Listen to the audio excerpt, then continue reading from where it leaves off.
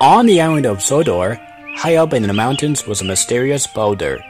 It had stood alone for a long time, but one morning workmen arrived to build a quarry on the land below. Sir Handel, the Blue engine, met Duck and Oliver. "Where's all this rock coming from?" Oliver asked. "The new quarry," replied Sir Handel. "This mountain rock is good for many things, although it's dangerous up there." "Why?" asked Duck. "Because of a big boulder. I think it's watching me," said Sir Handel nervously. "How can it be? Boulders don't have eyes." "Well, Oliver, but there is something strange about this one." Just then, Henry arrived. He was delivering a new piece of machinery for the quarry. "What's that?" asked Sir Handel. "It's called Thumper. Apparently it helps collect the rock faster," replied Henry. Soon Thumper was working hard. The men were pleased, but no one bothered to check the boulder.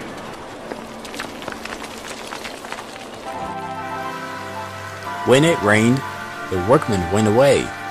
Sir Handel gazed up and shivered. Above stood Boulder. Suddenly, a large slab of rock landed on the rails. Sir Handel was shocked. Driver was concerned. "We must leave till the weather's better. The rain loses some of this rock." "I think it's Boulder wanting us to go away."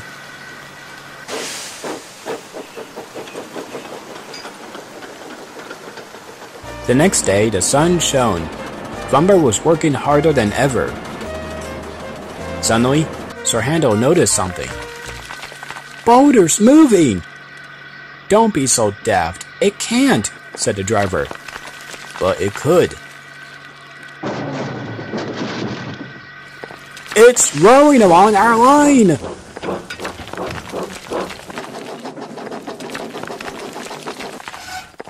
"We'll stop here until Boulder passes by," said the driver. But Boulder was nowhere to be seen.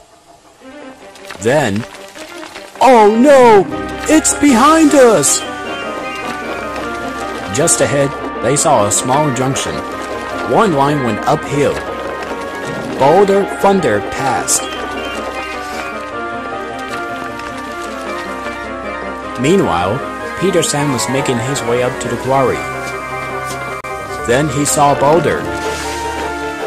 "Help!" Boulder was catching up fast.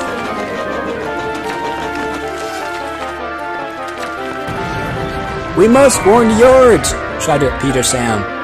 "Yes, but how?" called Sir Handel. Boulder rounded the bend, and there ahead was Renee's. "It's running loose!" yelled Renee's. His driver drove him back as fast as he could. "Hurry!"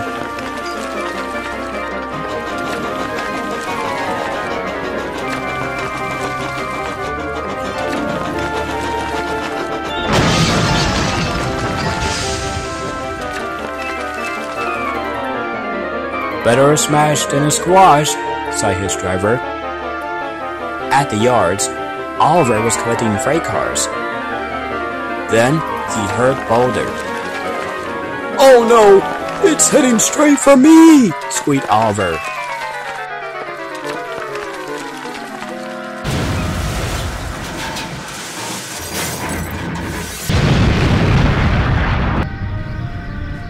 When Sir Topham Hatt inspected the damage, he decided to close the mine. Then he looked at Boulder. "We should have left this part of the island alone." They moved Boulder to a hill close by the yards. Sir Handel was sure that on a clear night it was gazing up at the mountain, and that its eyes are being carried on the line to where it once used to stand, proud and silent. I wonder if Sir Handel was right. Don't you?